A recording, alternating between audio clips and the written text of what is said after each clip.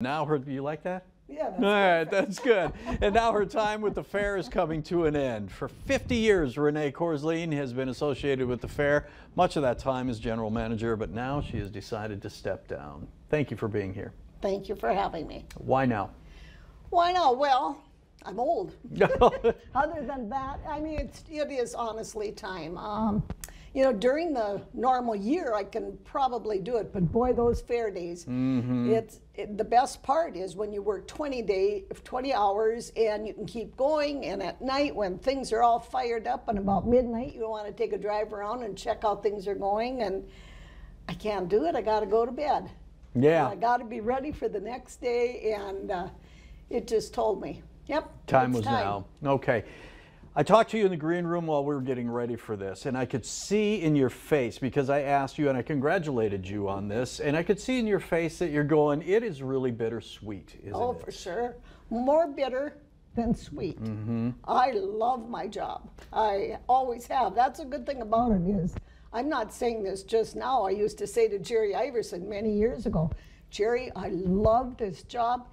I'll do it for free someday if I ever get enough money. He said, you'll never get enough money. Yeah. You know, and it's interesting to me, and Heidi may step in here and adjust your mic a little bit, but one of the things that we talked about, come on in, Heidi, and if you want to take a shot at that, we're just going to flip it around. One of the things you told me in the green room, Renee, was that when you first started, you were doing the books and you were financially involved in the finances.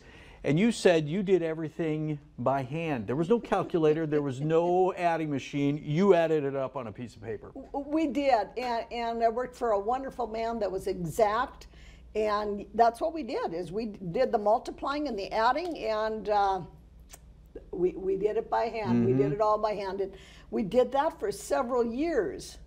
Until there was only 3 of us, and one of my coworkers said, I'm going to bring in a calculator. How do you think that's going to go?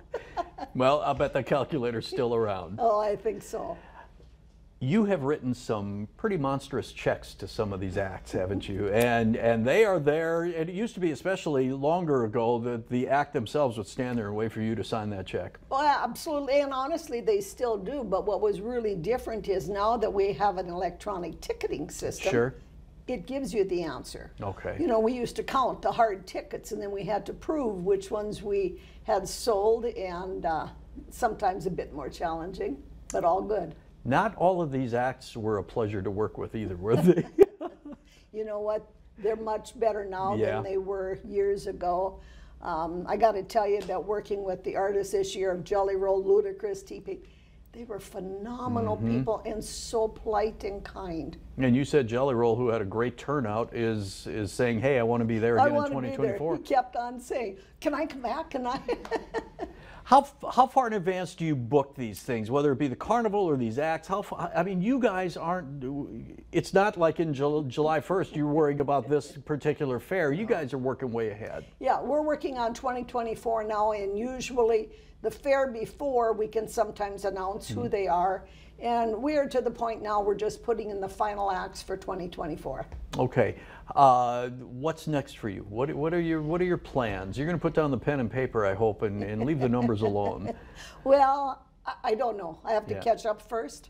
As I said, I've been putting off a few things, even in the work world, that I want to just catch up and clean up, and I'll still be buzzing around the office for a little bit longer, just cleaning up my stuff. Yeah, you said that early September is the official time, but you're not going to be finished by then, and you love this job, didn't you? I love absolutely loved it. Yeah, absolutely, still do. Yeah, even though fair day can sometimes be 100 degrees But that's the best days. Yeah. Those 9 days we work all year long.